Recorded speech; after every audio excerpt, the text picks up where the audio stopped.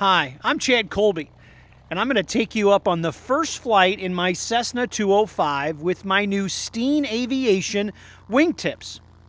In those wingtips, they also have integrated some really great technology from AeroLEDs.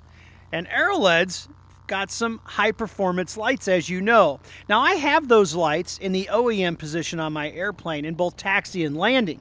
You can see right now I have the airplane configured for taxi, but once I get clearance from the tower here in Bloomington, I'm going to turn all these lights on in landing mode. And trust me when I tell you, you're going to be impressed. Bloomington Tower, Cessna 255 Zulu, ready to go to Golf intersection, runway 29. Like to stay in the pattern here and do 3 full stop. Takeoffs landing. Cessna 8255 Zulu, Bloomington Tower, runway 29 at Golf, clear for takeoff, make left traffic. Clear for takeoff, left traffic, 55 Zulu, roger. So as you can see, this is a huge increase in awareness and lighting, all those great things in front of my Cessna. Now, for those of you that might be curious, Stene Aviation makes these for a lot of Cessna aircraft. 150s, 152, 170, 172s, 175, 180s, 182s, 206s, actually even 207s. So you'll have to check it out on their website, but look at the performance of these lights. I've been flying for over 20 years, and let me tell you, I've seen deer on the runway, and it's not a pleasant feeling. And especially if you're landing at some remote fields, lighting is good.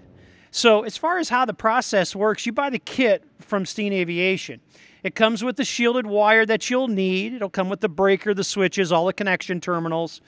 And it's got a nice area out on the edge of the wingtip to mount whatever type of strobes you might have on your airplane. If you haven't seen my other PIREP videos, be sure to check them out, as I've got AeroLEDs products all the way around my airplane. But the last step of the puzzle for me was to power up the AeroSun lights in that Stene Aviation wingtip. So I took it to my local shop. And you know what? The instructions are really straightforward. It had everything you needed with it. Now, this shop went a little above and beyond to make sure the wires were secure, and I'm okay with that. But the installation was pretty straightforward and very easy. But the best call I got from the shop was when it was done, because they were all giddy. Well, they got to see the lights before I did, and let me tell you, these things are impressive. I hope this video shares just how bright these lights are and how well they work. Once I got the airplane back to my hangar, I was just curious to get a little bit more understanding about the system. So it's got a wig-wag mode, or I want to call it recognition. And they flash about 60 times a minute back and forth. That's really nice. But the thing that surprised me the most was the taxi mode, because quite honestly, you don't need the OEM lights even on at taxi. Those 3 little LEDs on both sides is more than enough light, and quite honestly doesn't even blind your ground crew, which is great. Here's the landing lights. You would expect them to be super bright, and well, they are. It's amazing how bright these are. And then as far as the first landing with these lights, you can see right away just how much farther you can see down the runway. It's actually really, truly impressive. Now, it's not uncommon at Bloomington on runway 29, even on runway 11, there's a pretty big distance between the 2 entry points. So a lot of times you do a 180 and back taxi, and that's what you're going to hear right here. Cessna 550, when able, make a 180. Do you want to exit the runway at Golf, or do you just want to go back taxi to Golf and depart? It's okay with you? That's 550 affirmative. Go ahead and make the 180 and back taxi to Golf. Runway 29 at Golf, clear for takeoff. 550, roger, thanks. So after my 180, I thought I'd give the gentleman in the tower a quick call. He's in those red lights you see about a half a mile away from me, to get his impression of what these lights look like from the tower. Tower, 550. Cessna 550 tower. You got eyes on me right now? Affirmative. So this is stock landing lights with LED, or taxi. That's landing. This is some fancy new stuff. See what you think of this. There's wingtip lights. Should be a little obnoxious. Yes, they are. You can definitely see you.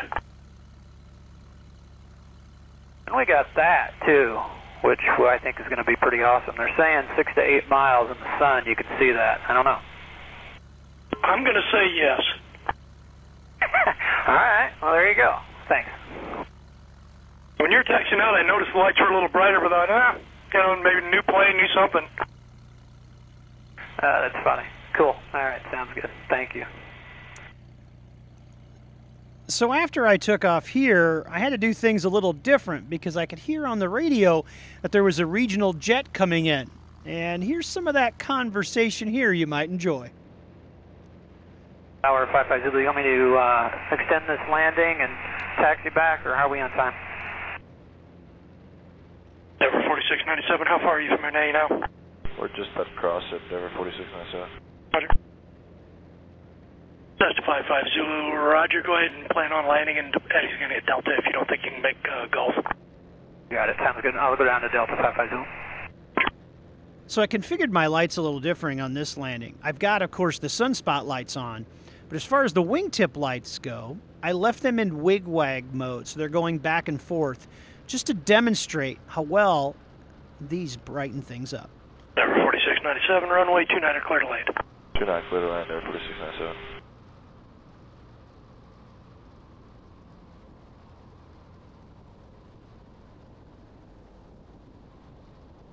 Was he able to make Gulf?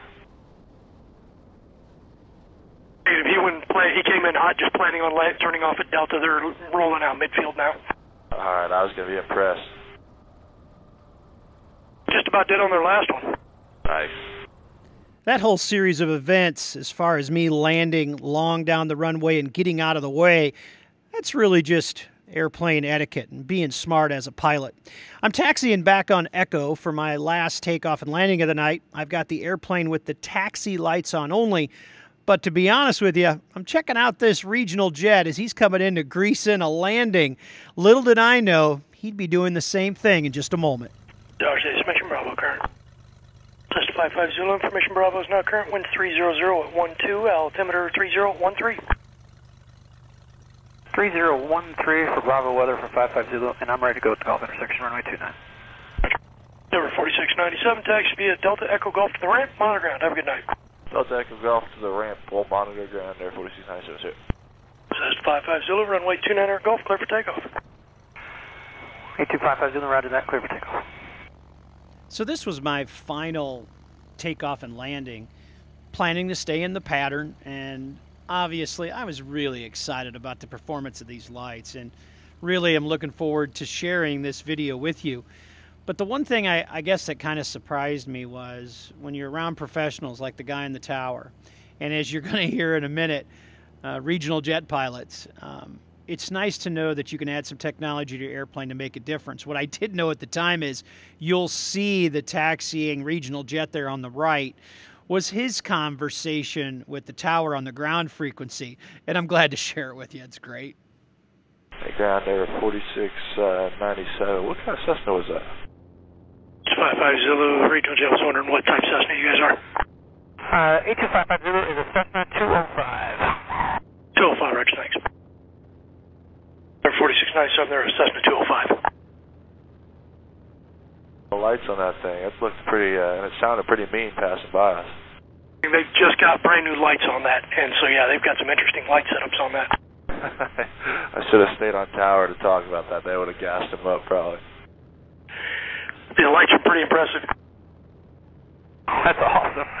Yeah, you know, it would be nice for some safety when I'm in busy airspace, you know? Don't blame me there. It sure is great when you can take modern new technology and add it to something old and get all the benefits. You can learn more about AeroLEDs lights and Stene Aviation at their website. Thanks for watching. Be sure to check out my other PIREP videos, and as always, fly safe.